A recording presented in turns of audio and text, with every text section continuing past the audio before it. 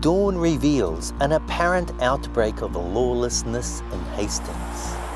After a very dry Hawke's Bay summer, now into autumn, rivers face an existential threat, prompting the Hastings District Council to impose a sprinkler ban.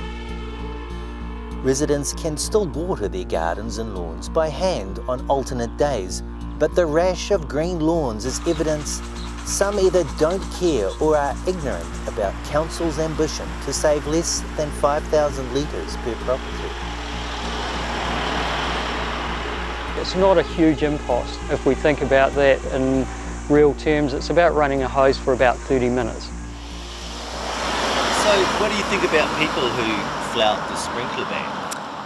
I think that it's not very community minded, and I would like to see everyone doing their bit to make sure that we have enough water to go round. We're all going to do our bit whilst this problem's in front of us.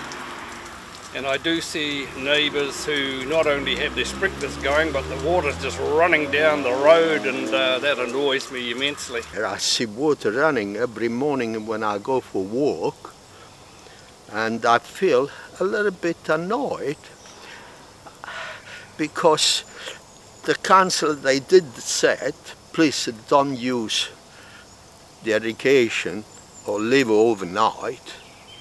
So therefore, I think, I don't know if there should be a heavily fund.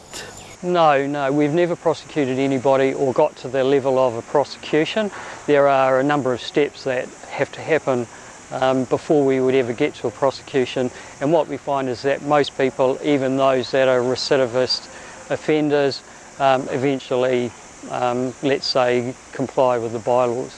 We can actually put a restrictor onto somebody's connection, which means that the instantaneous flow is severely restricted. We can't create a public health hazard in doing that, but there are a range of steps before we would look to be putting restrictors in place. Council estimates 10% of residents are not following the rules. By the end of February, more than 60 warning notices were issued, many thanks to people dobbing in their neighbours. But things aren't always as they seem. Some people really do water their lawn by hand. This lawn is plastic, and this lawn is thanks to private water storage.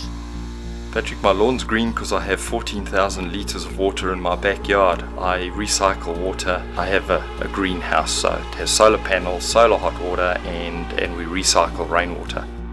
Businesses are not exempt. The council is targeting all unnecessary use of water, but it says some lawns are essential. We're still irrigating our essential parks. That's around maintaining our parks for sports activities. So in the summertime you've got cricket and softball. One of the reasons that we do that is to minimise injuries. So it is actually a statistical fact that sports injuries increase. Take water irrigation away from sports parks. The pending winter codes starting to train, and Super Rugby's already in flight. So we're trying to balance the sporting needs, but still ensuring that Council's doing its part to minimise the frequency of watering, particularly around our sports parks. Hawke's Bay's main water reservoir is the underground aquifer, and Napier and Hastings councils account for about a third of the volume of water extracted from the Hiratonga Plains. The balance is extracted by entities with their own bores, such as businesses, schools, farms and clubs. But they too are expected to share the burden and not waste water.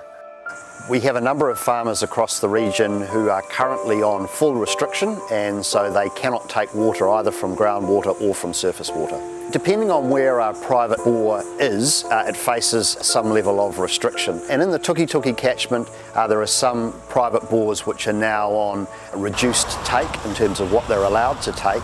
But then we also have water takes which are from deep groundwater that don't have a short-term effect on those surface flows where people are currently able to continue to use their full allocation. The total rainfall that we've had in January and February for both the Ruahine and Kaweka ranges is extraordinarily low. In the case of the Ruahinis, 10% of normal rainfall for January and February, and for the Kaweka ranges in the order of 13% of normal. So that's an extraordinary low level of water coming into our rivers and aquifer systems, and so it's really important that everybody in Hawke's Bay does their bit. Napier City Council residents are on a lower level of restriction, allowed to use sprinklers every second day.